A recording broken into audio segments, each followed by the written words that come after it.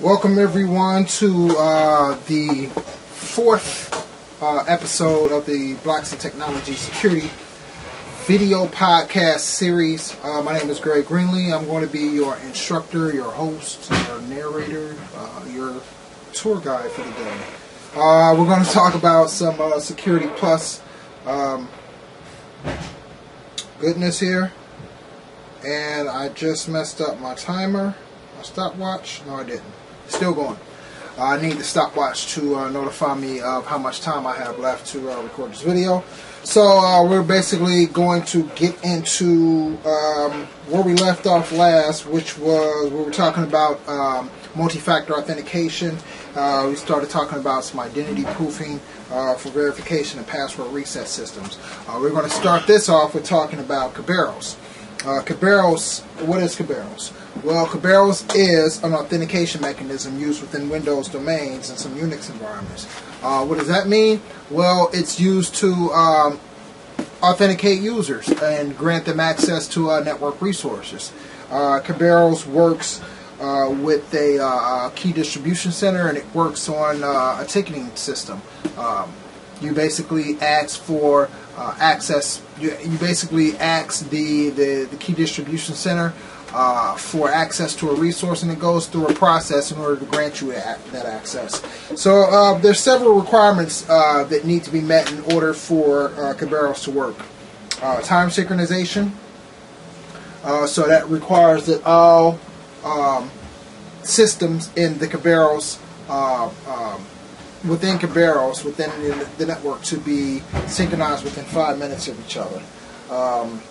It's used to timestamp the tickets that Kerberos issues, and it helps to prevent replay attacks, where a ticket is intercepted and is later used to impersonate a client. It requires a database of subjects or users. In a Microsoft environment, this is Active Directory, of course, and a method of issuing tickets, which is the key distribution center. And we're going to take a look at how that actually works. So I'm going to zoom in here on the whiteboard, and we're basically going to go over how Kerberos issues tickets. So we're going to start off with, this is you right here. You are wanting access to this network resource. How do you get access? Well, you request from the KDC, which has two parts: authentication service and a ticket granting service. You request access. The first thing is you send a request to the KDC, and it authenticates you. So you say, hey, I need a ticket for granting tickets, which is a TGT. You contact the KDC. The authentication service answers and says, okay, well, let's authenticate you first. You put in a password or whatever, password matches up, it grants you a TGT. You then use that TGT to grant a ticket or service ticket from the TGS, the ticket granting service. So then you say, you take this TGT and you present it to the TGS and say, hey, I have an authenticated ticket here. Will you please grant me a service ticket in order for me to access this network resource? It then sends you a service ticket once it verifies that TGT is valid, and then you are granted access to this network resource. And that's basically how Kerberos works in a quick nutshell. There's more to it. You can look on the request for comment, RFC, for more information on that. But that's basically how it works. Kerberos uses port 88 by default. It uses symmetric key cryptography. What that means is there's one key to encrypt, one key to decrypt. And it's basically a single key used for decryption and encryption. Asymmetric uses public key infrastructure, where a user has a private key to encrypt the data, and the public key decrypts that data. We'll get more into that later on. in later chapters when we begin talking about public key cryptography. Then we move on to LDAP. LDAP is a lightweight directory access. It stands for Lightweight Directory Access Protocol, and it specifies formats and methods to query directories, such as Active Directory. You can set up Open LDAP on a Linux server as well. And it uses LDAP is an extension of the X500 standard that was used in early Novell implementations and early Microsoft Exchange versions. LDAP version 2 can be encrypted with SSL. LDAP version 3 can be encrypted with TLS. Ports used by LDAP are 389 and 636. 636 is used when encrypted with SSL or TLS.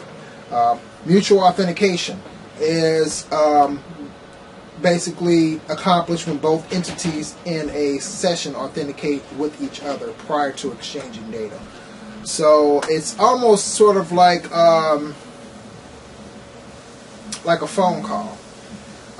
You call and you say, hello, and that person, you say, can I speak to so-and-so? And that person says, oh, this is so-and-so. Oh, this is Greg. Oh, it's Greg? Oh, okay, I know you, you know me. Let's start exchanging or conversing or exchanging data. It's kind of how mutual authentication operates. MS Chat version 2 and is an implementation of mutual authentication. Single sign-on. That refers to the ability of a user to log into multiple systems by providing credentials only once.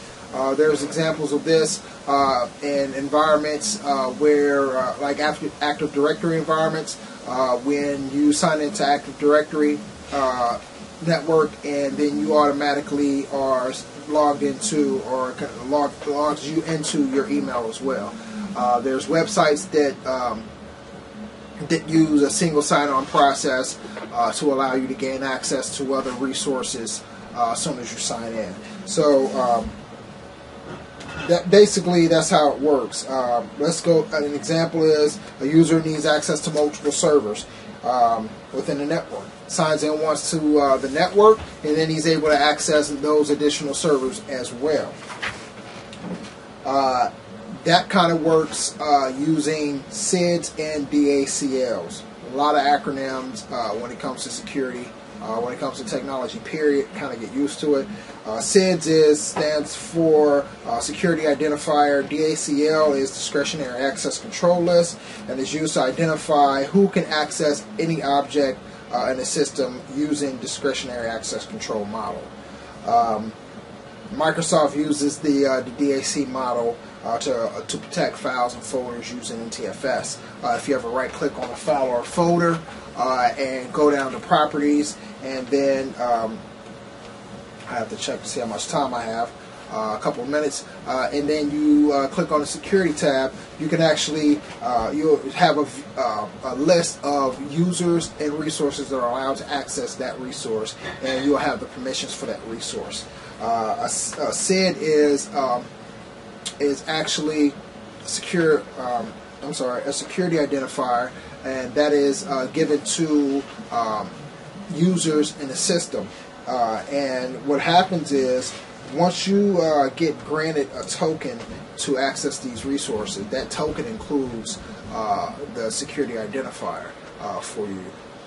You then, once you want to access a network resource, you present that token, and that token actually, or that resource actually checks the token against what it has in its DACL and see if that matches up, and then you're able to access that resource.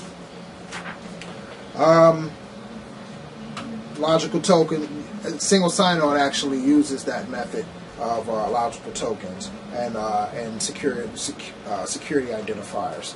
I think that's about all the time we have for right now. We're going to finish up the chapter in the next